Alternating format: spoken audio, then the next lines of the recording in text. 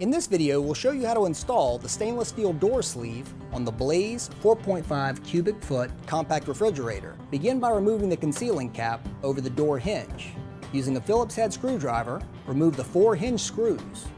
Once removed, carefully remove the top door hinge.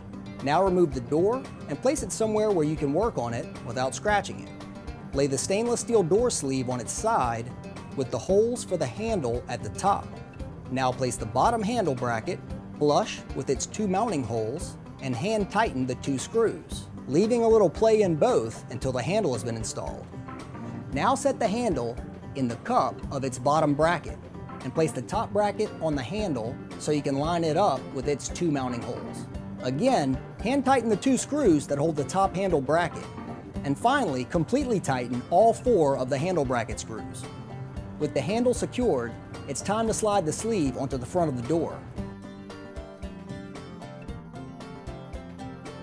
And this top cap should sit over the original door's inset handle at its top. The circle cutout on the sleeve should fit over the refrigerator's existing lock. Now put the door back on by setting it on the bottom hinge and replacing the top hinge we previously removed.